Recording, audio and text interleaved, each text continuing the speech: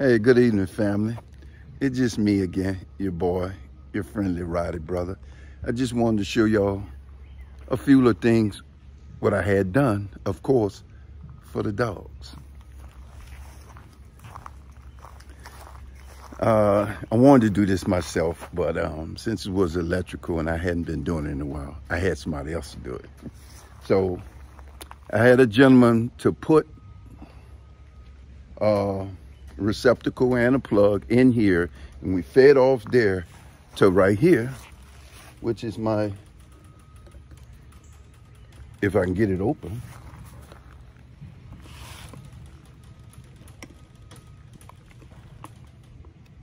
it's waterproof, to this plug right here, which feeds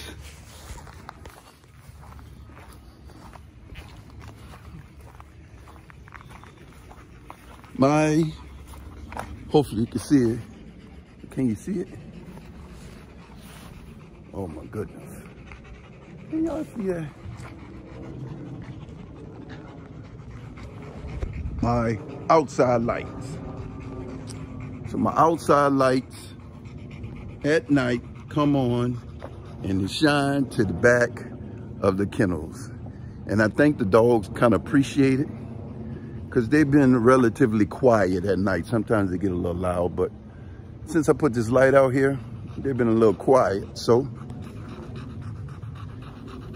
that was just some additional work that we had done here in Boot Camp Kennels. Basically, just like I said, when you have a kennel, work never stops. It never stops. You can't be stagnant. You just can't get to a point where you believe that's enough, that's enough. It's always something to do, whether it's just dealing straight with the dogs or some construction work or cosmetic work, whatever. It's always something to do. So, again, as you can see, they just chilling out. Actually, it's a pretty nice day here for me, but because they are so active and energetic, they always look for a cool spot. Come on, Trumpy. Trumpy? Come here, Trumpy. That's old Trumpy there. He always looking for a cool spot. So, again, just wanted to share that with you guys, let you know what's going on, that Boot Camp Kennels, not stagnant, just had a lot of things going on. So until next time, peace.